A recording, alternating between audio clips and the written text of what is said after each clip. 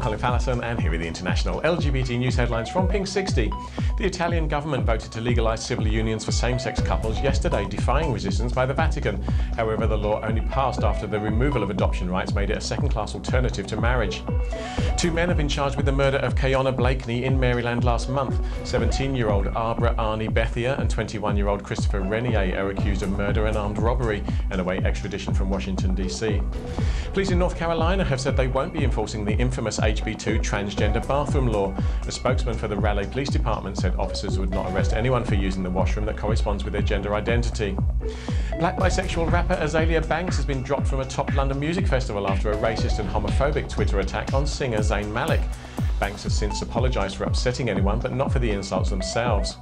And finally, to celebrate the first time Eurovision will be screened in the US, Justin Timberlake is set to appear during the show this Saturday. He'll be performing his #1 single, Can't Stop the Feeling, during an interval at the event in Stockholm. But that's all from us at Pink 60 for now. Join us again tomorrow for the latest LGBT news headlines.